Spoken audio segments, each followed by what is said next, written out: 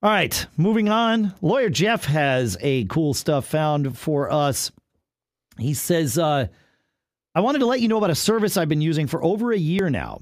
I wanted to be able to access my home Mac remotely from work, but my home connection wasn't stable or fast enough, so I decided to look for a professional solution. I found it at MacMiniVault.com.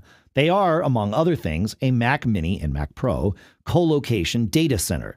In that regard, they will host your Mac Mini that you ship to them with a core plan for $30 a month, which includes 500 gigs of data transfer, or they have an enterprise plan, which includes unlimited data transfer and the use of an emergency loaner Mac Mini if needed, and additional monitoring software. He says, I tried both plans as an experiment, and the core plan is more than sufficient for the average user. More interesting, though, is their rent-to-own program, he says, which he decided to take advantage of.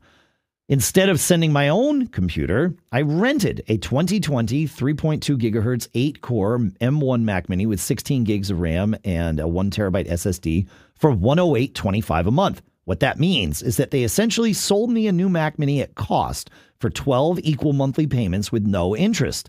After making those 12 payments, I now own that Mac Mini, and I can have them ship it to me at any time. They have other configurations of the M1 as well as the older Intel-based Mac Minis, etc.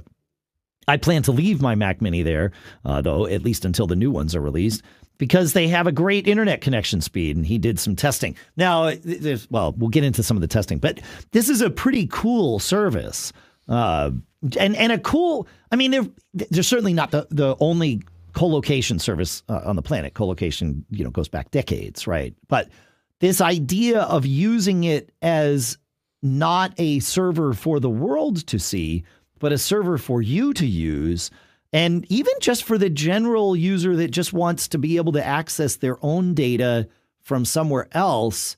If you don't have a great internet connection, for $30 a month, now you have this thing